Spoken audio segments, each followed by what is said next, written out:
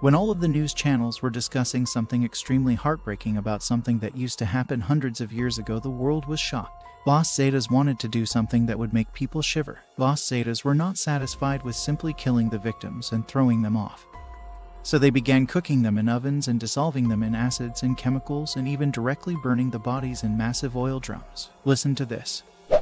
Los Zetas started this act of cooking the victims back in 2011 when it took over the area where there was an outdoor brick oven that used to cook traditional corn dishes. They kept the oven but used it to cook humans and to add more fear to natives. What's more shocking is that there are about 12 kitchens like this one in the area. Some think that Los Zetas wants to appear as the deadliest cartel in the region.